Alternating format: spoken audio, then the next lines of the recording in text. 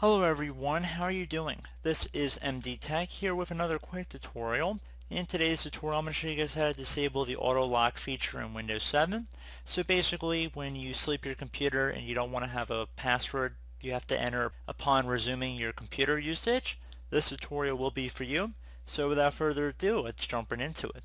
So we're going to begin by opening up the Start menu just by left clicking on the Start button one time. Type in Control Panel.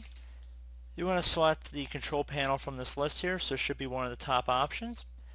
Now you want to go down until you get to power options, and if you don't see a view that looks like this, that's okay. You just want to set the view by up here to large icon view. And I'm going to select the power options from this list here. Now on the left side underneath where it says require password on wake up, left click on that. So underneath password protection on wake up, you want to left click on where it says change settings that are currently unavailable. You want to disable this by turning it to don't require password.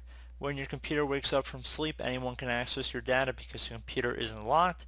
Select that option and then save the change, and that should hopefully be about it. So I do hope this tutorial was able to help you guys achieve your objectives, and as always, thank you for watching, and I do look forward to catching you all in the next tutorial. Goodbye.